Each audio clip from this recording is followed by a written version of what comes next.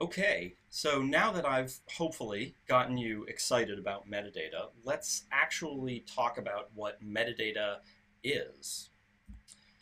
So the most common and honestly a little bit flippant definition of metadata is that it is data about data, which is a perfectly accurate definition, but it really doesn't tell you anything. So I don't generally like that definition. I think we can do better.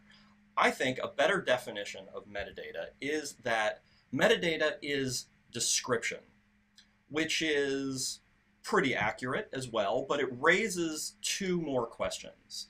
And the first question that this definition raises is description of what?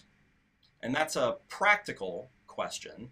And the second is a more philosophical question, which is what does it mean to describe something?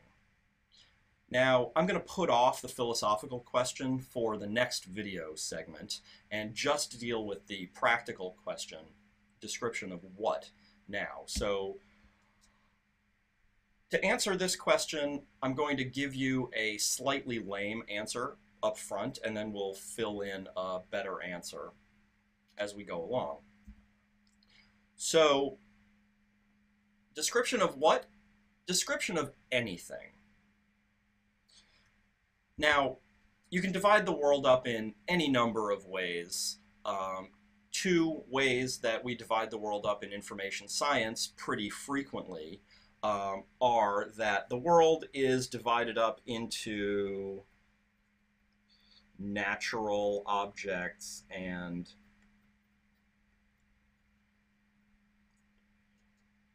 artificial objects. The world's divided up into natural objects and artificial objects, and very often in information science we deal with the distinction between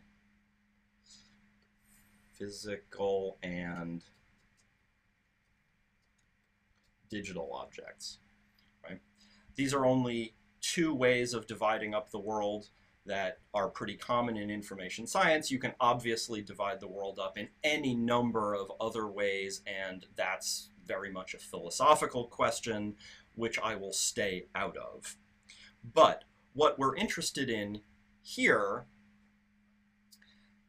is what it means to describe any of these types of things. So, when you describe something, you make a statement about it. And just like making a statement in any natural language, you have the subject of the sentence, you have the object, which is the thing that is acted upon by the subject, and the predicate, which is the nature of the relationship between the subject and the object. For example, the sky is blue, right? My name is Jeff. I am the subject, Jeff is the object, and the relationship between the two is. Right? We are going to come back to this three-part relationship later once we start talking about how metadata schemas are created. The point now is just that when you describe something, the something is the subject, the sky. Right? The descriptor, blue, is the object. So when you provide a description of something, you're providing information about that thing. Description is information about something, about anything, really, depending on what entities you think are important in the universe, right? Information is what's used to describe things. The thing being described may be natural or an artificial object, a physical or a digital object, whatever. The thing being described may be an information object as well, right? Which brings us full circle back to our bad definition of what metadata is, which is data about data.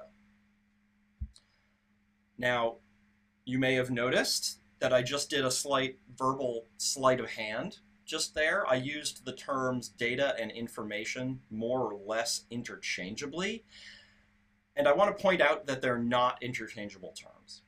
But I don't want to get into the question of what information is versus data or anything else just yet. We will come to that before the end of this unit, but I want to leave that alone for the moment. At any rate, metadata is data or information about something, anything. Metadata provides information about something.